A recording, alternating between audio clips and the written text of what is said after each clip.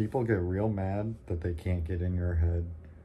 You know, you see it almost everywhere in the world, whether, you know, it's at work, in your relationships, even on the internet. You know, people are constantly saying rude things to get into people's heads because, you know, I think they do this because, you know, they're not happy with their life. You know, when I watch YouTube videos, if I disagree, I don't go hard in the paint. I don't like try to say rude things, even though part of me may want to. They may want to, you know,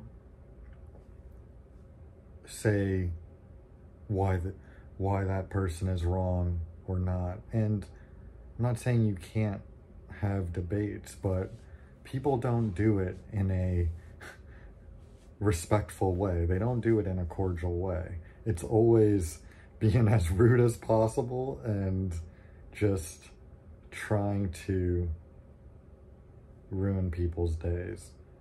And it's honestly ridiculous. And part of me thinks it's bots that are doing this, you know, to influence people's opinions of the content.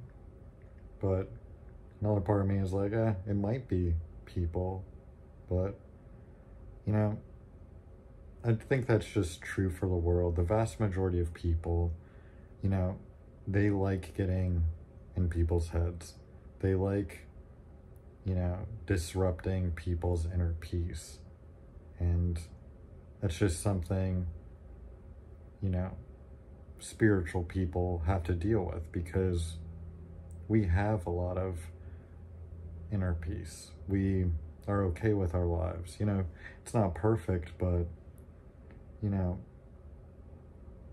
it's okay. And most people, they don't think their life is okay because they're always in a, you know, a low vibration. They think they don't have enough. I don't know. They just view the world through a low vibrational lens. But let me know if this video resonates with you in the comments section. Smash the like button if you like the video, and thank you for watching.